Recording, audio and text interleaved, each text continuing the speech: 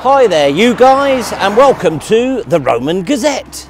This week I'm battling the elements so you don't have to investigate three important strategic points on the Roman road from York to Carlisle, specifically in the area of Stainmore. Our first strategic Roman outpost is Bruff Castle. Everything you can see here is Norman or later. So why am I here? This is not the Norman Gazette. So why are we here? I hear you screaming at your devices. The name of this castle and the accompanying town, Bruff, reflects the word burr, B-U-R-G, sometimes B-U-R-G-H, burr. And that is telling us that the castle was built on the site of a Roman fort. These earthworks that we see here and the platform that you can see here, not there, running round, is the platform of the Roman fort. The Roman fort of Verteris housed some 500 people. Many of them have been identified as having come from Turkey. Can you imagine that? You join the Roman Legion in Turkey and you look forward to exciting expeditions in the Mediterranean and North Africa, beautiful hot places, and you end up in northern Britain. Now we'll go and get a bit interactive and see if we can find any traces of the Roman structure. It really is dominated by the later castle, and a massive amount of, oh, I need to get my leg over. Oh, a massive amount of work was done here when William Rufus reclaimed this part of Britain from the Scottish. So the embankment that we're on here and the water-filled ditch that you can see is all from that Norman conquest period. But if we look over here, and if you look in here, not here, if you look here, there's some Roman earthworks. But I think most interestingly, if we scan round here, we can see the raised platform that the Romans sculpted and used to build their frankly impressive fort. Roman earthworks. That's our first strategic Roman outpost. Let's get on to the next one. As we leave the castle, we can pick up the traffic on the Roman road, the Stainmore Roman road, and we are now heading up there. The second strategic outpost is one that's a little bit more difficult to get to, and you can see here that I'm walking along this fine stretch of unimproved Roman road. Beautiful agger, lovely, lovely agger. And the ground here really is as the Romans left it, ditches all intact and working.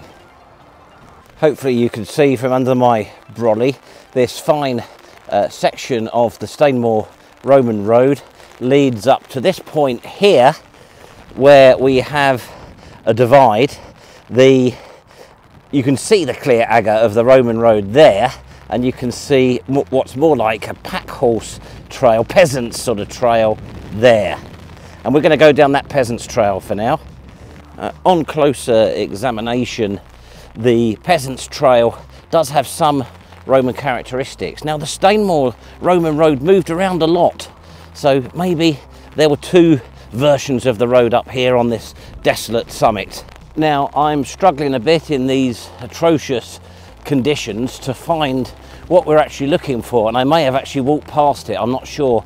Like a clot, I have left the map in the car.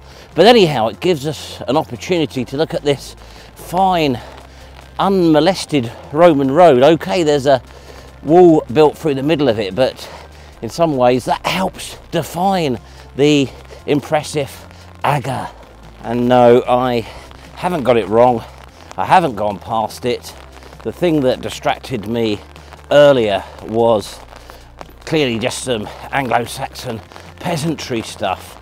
But I don't know if you can see over there to the left of the fine Roman road, there is a structure. Let's go and take a look to it.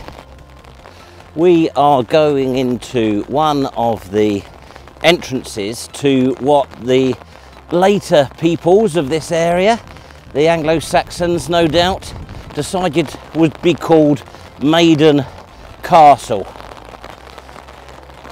But it is actually a Roman fortlet. Through the middle of the fort is this old pack horse trail, and the experts think that came later, but obviously the Roman legionnaires did have to come in here somehow. Now, I'd planned some really funky videography up here, but in these conditions that's not going to happen. So I'm stood in the middle of the Roman fortlet, and I'm just going to scan round and show you the outer boundaries. I'm soaked through now. There's a lot of stonework in this embankment, which is very squee. And despite the fact that it's peeing down, you get something of a sense of the vantage point that this fortlet had, commanding the lower level of the Roman road through Stainmore. This sunken trackway that you can see here, which if I scan around here, you can see comes through the embankment and then runs right the way through the middle of the fortlet. Hopefully you can see that there. Yeah, as I say, the experts don't know whether that's a trackway that was put there by the Romans or whether that came later when all the peasants and Vikings and all those sort of people overran the place when the Romans left. What a place. I'll put some sort of overlay up to show you the square shape of it, but look at the view that it's got down there, and then the embankment running up that way. My umbrella's just gone. Well guys, what a place. I'm just sorry that I've not been able to do any really fancy filming for you here. Definitely one to return to another day.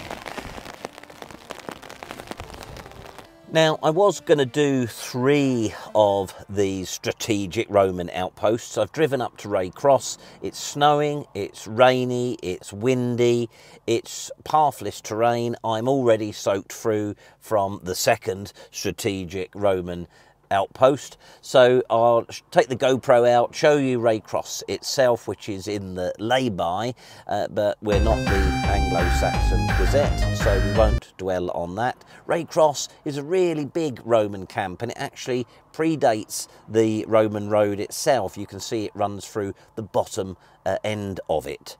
There's even a Bronze Age stone circle there, which perhaps the Romans didn't even notice. But we're not the Bronze Age Gazette, so we're not going to dwell on that either. It's been tough, this vlog. Maybe I need to start doing trivial stuff like everybody else. So I hope you enjoyed that. Make sure you like and subscribe, all that sort of stuff. Next Sunday, see you there.